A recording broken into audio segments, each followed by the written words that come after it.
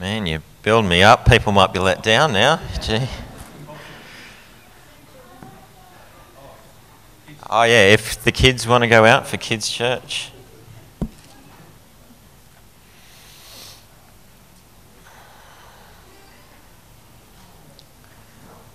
Well, welcome to Sunday Church.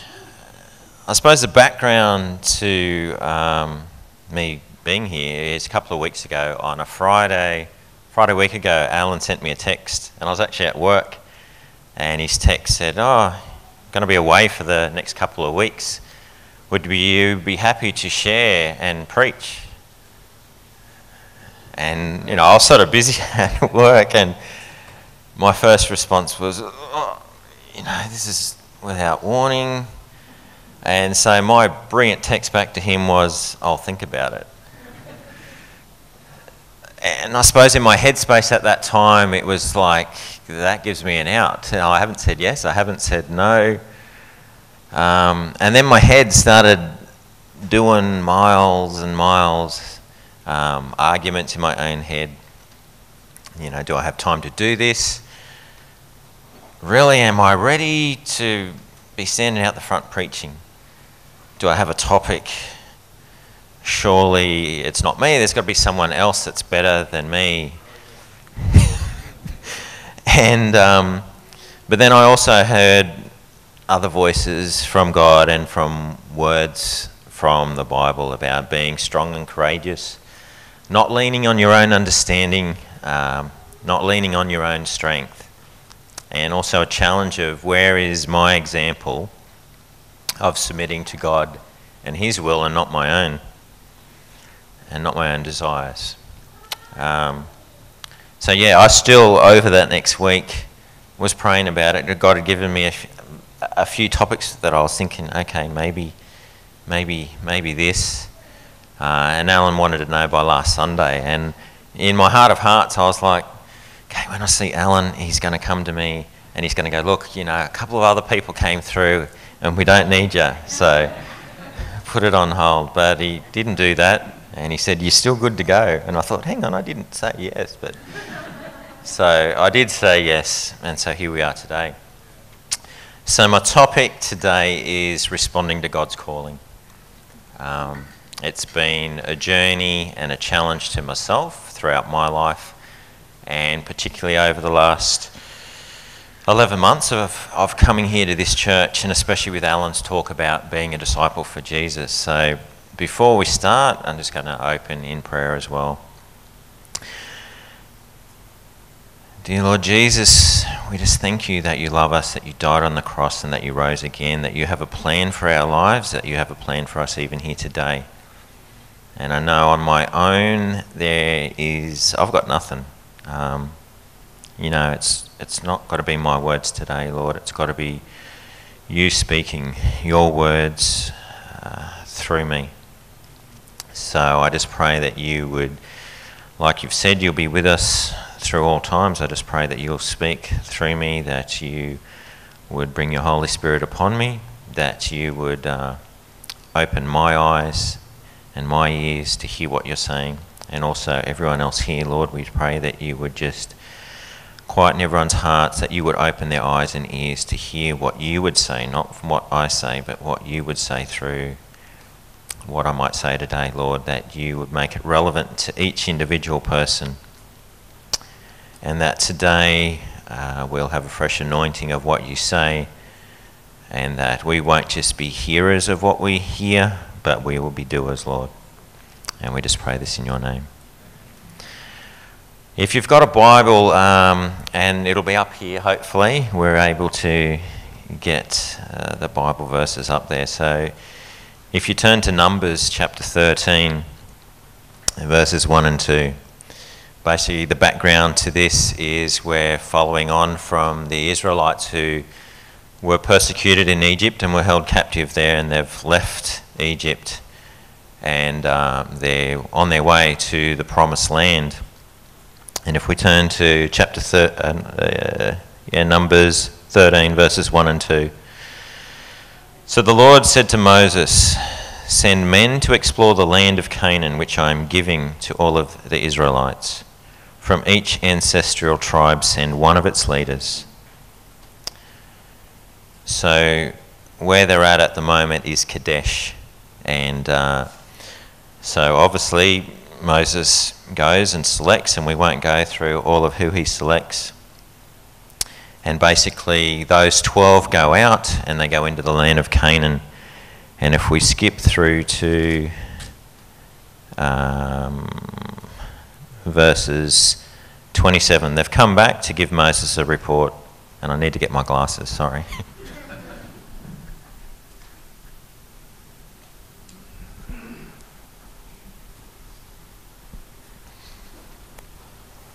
See, they probably didn't need glasses to see what they saw. Okay, they gave Moses this account. We went into the land to which you sent us, and it does flow with milk and honey. Here is its fruit. But the people who live there are powerful, and the cities are fortified and very large. We even saw the descendants of Anak there. The Amalekites live in Negev, and the Hittites, the Jebusites, the Amorites live in the hill country, and the Canaanites live near the sea and along the Jordan. Then Caleb silenced the people before Moses and said, "We should go up and take possession of the land, for we can certainly do it." But the men who had gone with him said, "We can't attack those people. They are stronger than we are."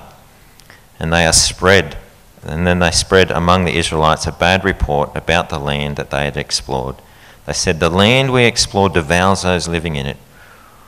All the people we saw there were of great size. We saw the Nephilim there, the descendants of Anak who had come from the Nephilim.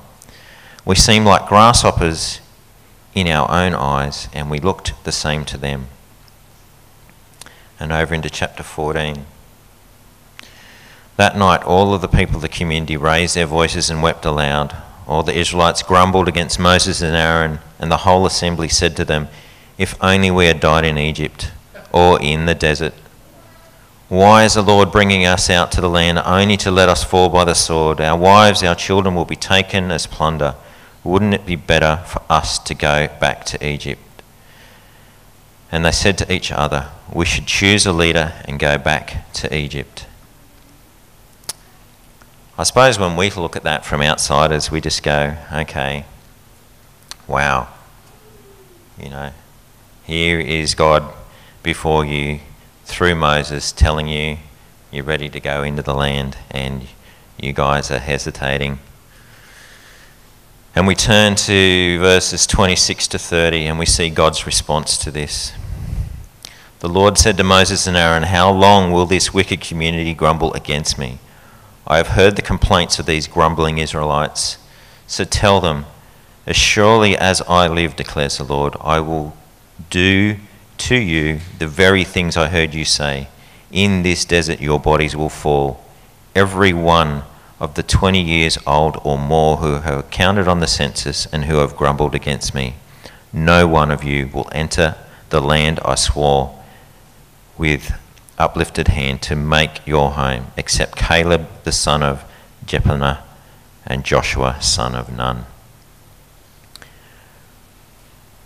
It wasn't God's will for this to occur, for them to wander in the wilderness, but they chose to refuse to obey what he commanded them to do. Again, we look back and we can see all of what they'd been through. They'd gone through all of the plagues. They had saw God's mighty hand in Egypt. They had saw the release, and on their walk they saw passing through the Red Sea where God held out the water so they could pass, and all of the Egyptians perished that had chased them. They were delivered with quail and manna, the pillar of cloud by day and a fire of night. If you read through the passages, roughly it took them 2 years to leave Egypt and get to Kadesh. And now they're going to wander for 38 years in the wilderness because they chose not to follow through with what God had commanded and asked them to do. I'm wondering, are you wandering in a wilderness today? Have you responded to God's call on your life? And not just saying, "I will follow you," but then going through and actually doing what he's asking you to do? Or are you delaying delaying what he's asking you to do? Or are you delaying what he may be asking you to stop doing?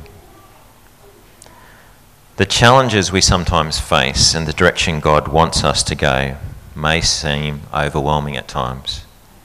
But are we relying on our own strength, or are we relying on God's strength and his strong hand? Obviously the story doesn't end there. Let's skip through to Joshua, the beginning of Joshua chapter 1, 5 to 9. So basically what God has done, Moses has just died, and God has commanded Joshua to lead the Israelites. So as we turn to verse 5, the Lord has said to Joshua, "No one will be able to stand up against you all the days of your life. As I was with Moses, so I will be with you. I will never leave you or forsake you. Be strong and courageous, because you will lead these people to inherit the land I swore to their forefathers and to give them. Be strong and courageous. Be careful to obey all of the law my servant Moses gave you, and do not turn from it to the right or to the left, that you may be successful wherever you go. Do not let this book of the law depart from your mouth. Meditate on it day and night, so that you may be careful to do everything written in it. Then you will be prosperous and successful." So as we see there, follow the books of the law and do what you think is right. Is that what it says? Is that what we read when we read the Bible and we read Jesus' example of what it looks like to follow him? How many of us read these challenges and then we refuse to apply it to our lives?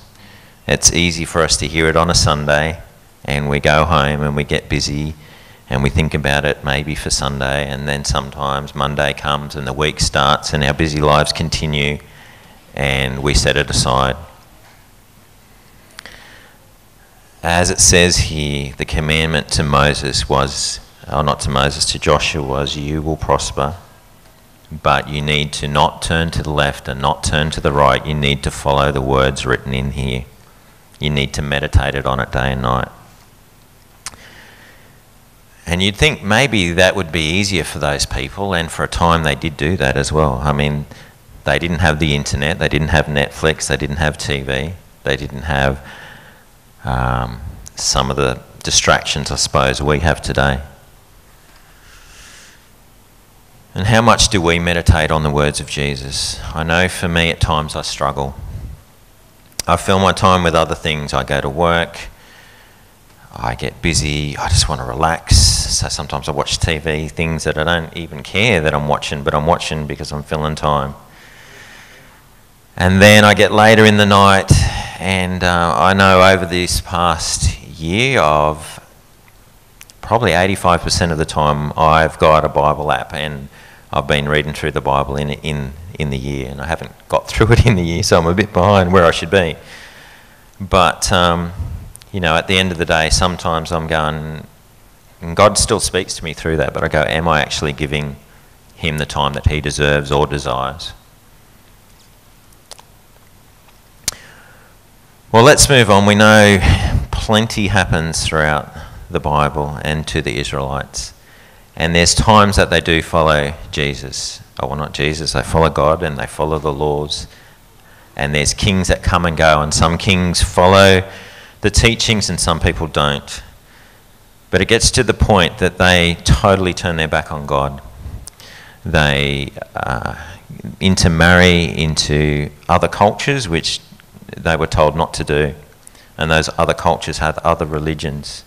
Before long, they become corrupted so much in the things that they do that God decides he's had enough, and he hands them over to their enemies, the Babylonians, which were considered some of the fiercest people in those times. Let's turn to Jeremiah to see again what happens with God and his teachings. So the Israelites are captured, and Jeremiah is God's prophet to speak to the Israelites in those times. Jeremiah says to them that you will now be in captivity for 70 years.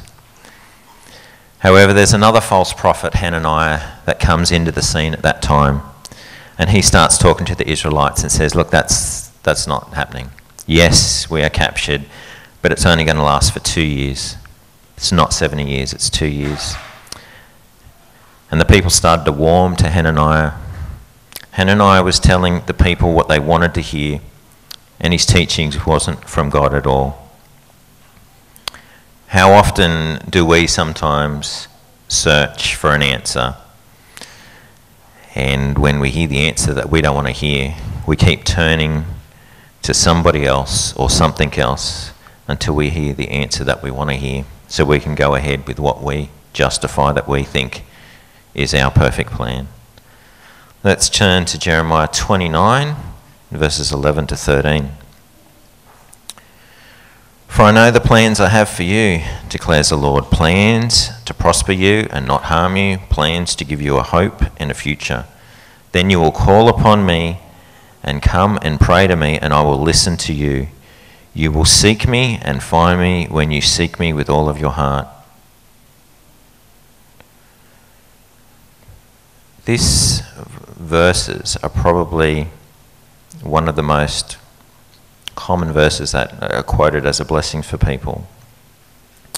I don't know at the moment in your life if you feel like you're in captivity or if you feel afflicted by the circumstances of what's happening. But we know that what it says here for these Israelites, they had to pray to God and they had to seek him with all of their hearts. Are we doing that? You know, for them, their prayers of being released, it was going to take 70 years for those prayers to be answered. Most of the time, we're praying to God and hoping that he answers our prayers in a week. Our response to this should be that we pray through all things. Ultimately, it is about God's will in our lives and not our own if we're going to be completely surrendered to him and his will. It's not always easy when you might be suffering either physically, emotionally, or mentally. And we know it's not always easy to see God's plans through things or why he allows things to happen. I know through my own personal experience, when I was 25 years of age, I was working in mental health nursing, and one day I'd spoken to a client and that seemed to go okay, and as I walked away I felt this excessive pain across the back of my head. He had fully king hit me. I landed on the ground. While I was on the ground, he was attempting to stomp on my head and my neck till I was able to push him away. When I got up, he had given me an uppercut and had his fingers in my eyes, trying to gouge my eyes out. Eventually, I was able to restrain him. In restraining him, I hit him in the face and splattered his blood all over my face. Eventually, another nurse came to help, and I had restrained the patient on the ground, and in her trying to help, she also got punched in the face and had her jaw broken. I had a short period off work with post-traumatic stress, as you could understand at that time. Lachlan was around 10 months old. After a few weeks, I forced myself back to go to work. I was struggling to cope and was in denial that I'd started to develop depression. And I couldn't believe that this could be happening to me. I was a male, 1. 2, I was a psych nurse, I wasn't a patient. 3, I was a husband, I was a father. This wasn't going to be my story, and how could this be God's plan in my life? After all, I was ticking the boxes that I thought I needed to tick. I was going to church, I was reading his word, maybe not every day, but I was also praying to him every day.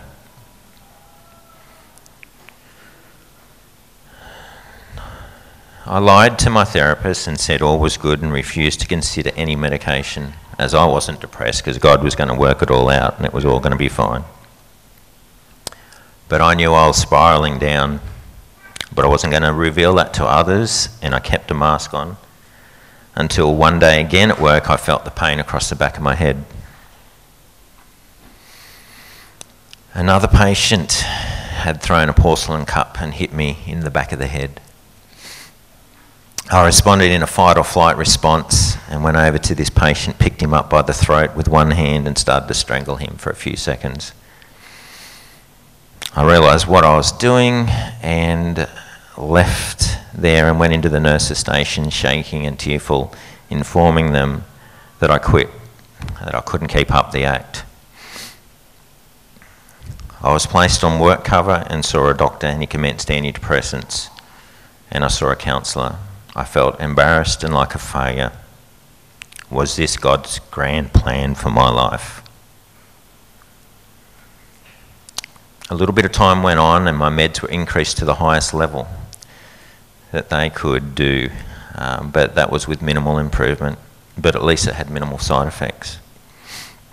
So an extra medication was added to assist. The following morning, once I'd taken that medication, it hit me so hard that I couldn't walk. I had to crawl my way to the toilet and around the house for the beginning of that day, and I couldn't talk. I could see the look on my wife's face as she watched her husband. And my thoughts at that time was, if this was it, I couldn't even defend my family if I needed to. And I prayed to God that he would take my life. I saw no way out for those first few days, and I thought I was only an extra burden on my wife, who had also given birth 6 months ago to our second child. Throughout those times, I remember glimpses of colour, through seeing birds or insects, being reminded that God cares for them even more, and so I shouldn't worry.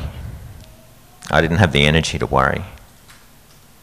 But through all of those things, I still knew that God was real, and his Spirit was with me even in those dark days. God was challenging me back then, and since then. What does it mean to fully surrender to his purpose, his plan, and what does it mean to live as a Christian disciple? Is it on my terms or is it on his terms? Let's look quickly at his terms. If we turn to Luke chapter 14, verses 26 to 33.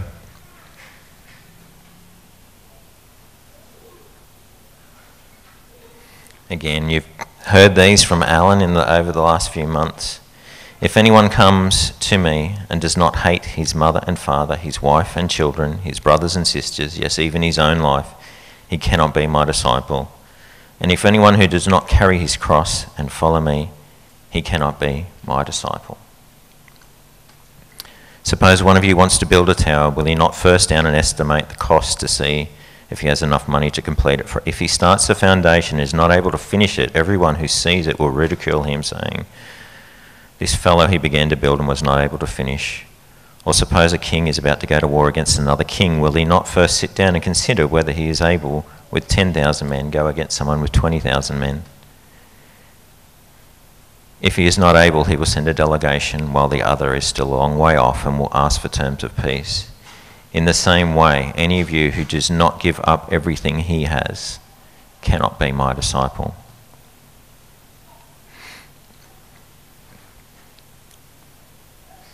He is asking us to carry our cross. And when we talk about carrying the cross, we're talking about a symbol of death. We're not actually talking about what a lot of people believe is carrying the cross was my depression at that time. That wasn't necessarily my cross at all. We've got to remember, I suppose, the cross in that day was a symbol of death. People would die on it. And what it means by carrying your cross is that you actually are dead to yourself. That what you want, your plans, your desires for your life is dead, and that you are fully surrendered. And when we have that superior surrender to following Jesus and laying down of everything, it's only then that our love for anyone else. So Jesus isn't actually saying you have to hate everyone else. He's saying when you fully surrender everything to me and are willing to follow everything that I want you to do, your love for your family and your friends and your children and your parents will actually look like hate. So what might this look in practice? Consider the story of John Bunyan. You may have heard of him. Probably not, because it wasn't in recent times. In 1650, he lived in England, He was imprisoned for 12 years. He was in prison for preaching. That was his crime. He stated the worst punishment was being separated from his wife and his 4 children, one of which was only 2 months old at that time. And I quote, he said, "Parting hath oft been to me in this place as pulling the flesh from my bones." He tried to support his family by making shoelaces while he was in prison, but he relied on the charity and good work of others to help support his family and their well-being. Bunyan could have easily freed himself, but he chose not to. And how he could have freed himself, he had to promise that he would never preach again. He told the local magistrate that he would rather remain in prison until moss grew on his eyelids than fail to do what God commanded. What a challenge to us. Are we truly willing to die to our own will every day, not just for today, not just for Sunday, not just for the times that we choose to? And are we fully surrender, as Paul states in Galatians 2:20? He says, "I have been crucified with Christ, and I no longer live, but Christ lives in me. The life I live in the body, I live by faith in the Son of God who loved me and gave himself for me." Sometimes we might contemplate when we hear God asking us to do something, do we do it or do we not do it? Or if he's asking us not to do something, do we do that or not, or do we delay? There's nothing wrong with talking to Jesus about that and coming to that place and wrestling with him as to what does he really want. We know Jesus did that in Gethsemane. He sweated blood knowing what was going to take place, but then fully surrendered to what God wanted him to do. Are we willing, and am I willing, to be dead to my self-centered planning? If so, then Christ determines our priorities. Then we surrender where we live, what we have, our employment, the places we go, and the plans that we make. He would determine everything. We may have given him the things so far in our life that we're comfortable to give him. But what about the things we're not comfortable to give him? If it is all yours, Lord, for what do you want and for what is your purpose? Then this changes everything that we do. It changes our possessions and how we hold on to them. In today's world, we are inundated with stuff. The newer, the more, the better is our catch cry that we hear from society. But Paul, in his letter to the Romans, in chapter 12:2, says, "Do not conform any longer to the pattern of the world, but be transformed by the renewing of your mind. Then you will be able to test and approve what God's will is, his good, pleasing, and perfect will." Do we choose to follow Jesus with a superior love? More than for anyone else, more than for our family, more than for our desires, or for any other person? Let's just turn over to Hebrews, what this may or has looked like in the past. Hebrews chapter 11, verses 23 to 26. By faith, Moses' parents hid him for 3 months after he was born, because they saw that he was no ordinary child, and they were afraid of the king's edict. By faith, Moses, when he had grown up, refused to be known as the son of Pharaoh's daughter. He chose to be ill-treated along with the people of God rather than enjoy the pleasures of sin for a short time. He regarded disgrace for the sake of Christ as of greater value than the treasures of Egypt, because he was looking ahead to his reward. Moses chose a superior love, to follow his God, than to follow what he could have had if he stayed with Egypt. Are you or I looking at the reward we may have here on earth with our own desires, Or are we going to decide, because that's it, it's a decision, are we going to decide to be fully committed to die to our own desires? We think our plans might be good in relation to families, cars, possessions, but do we stop to think of what God's really offering us? There will always be issues, heartache, depression, poverty, sickness, and even death. As we look across the landscape of Christianity, we know of friends and individuals who have blamed God for things that have gone wrong according to their plans, and they've missed the opportunity to remain fully surrendered to God's plans, no matter what the outcome. It's like we read back there in Luke about starting to build a building and not weighing up the cost of, are you going to be able to complete the building, and how do you complete the building? Well, again, it's only through full surrender to God. God is never to blame for what we go through, but he will use our circumstances to mould us into the people and the design that he would have us to be, especially if we surrender to him as Lord of all. We may not hear our prayers answered here on earth, or in our timing, or even in the way we wish, and we may not find the answers until we get to heaven. But God has his plan, and it is only through complete surrender and relying on his sovereign will and his strength and his enabling that we will see God fulfilling his will in our lives. What is God saying to you today and to me? I know he's challenged me not just to be a hearer of the word, but to be a doer, as recorded in James. Am I surrendering? Am I willing to put things into action? Am I going to endeavour through his power and to his strength to die to myself? And when I do choose the other way, to turn straight away back to him, not to turn from that and to keep walking the other way, like in detox. That's one of the things they say, don't let a lapse become a relapse. Don't let one sin develop into another sin to harden your hearts and to walk away from God when you know what the truth is. You know where he's been through your life, and he will continue to be there. It's not like he's left you through whatever you're going through.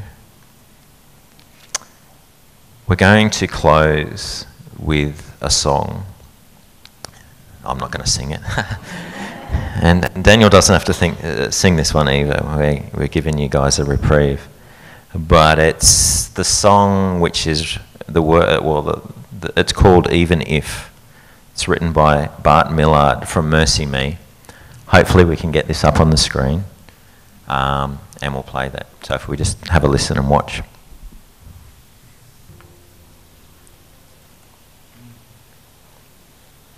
Well, that's the end.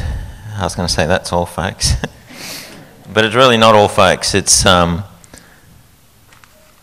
me, it's over to me as to what I do with what I've heard and what I've prepared. And it's over to you, what you do. If God has spoken to you, I don't know what he said to you. Maybe he said a lot of things, maybe he hasn't said much. Let's just close in prayer. Dear Lord, we thank you for your word. We thank you for the examples of different individuals throughout the Bible, and particularly through your Son, of what he is willing to go through and suffered to the point of the cross and then died and rose on our behalf to make a way to you.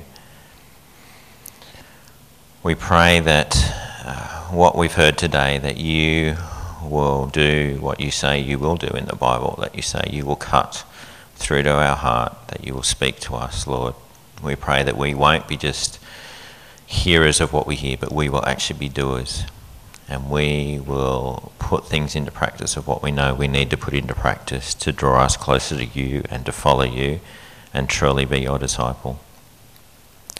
So we pray that throughout today and as we go forward to the week, that we will listen to you, Lord, that we'll be open to your leading, that you will open doors and close doors, even the doors that we may want open, Lord, that if you want to close them, that you will close them and you will open up other doors.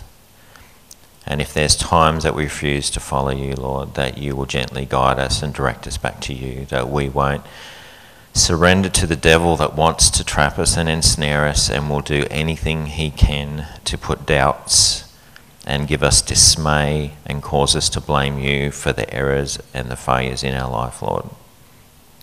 We pray that we will endeavour to be fully surrendered to you, to your will in our lives, Lord. And we pray this in your name. Amen.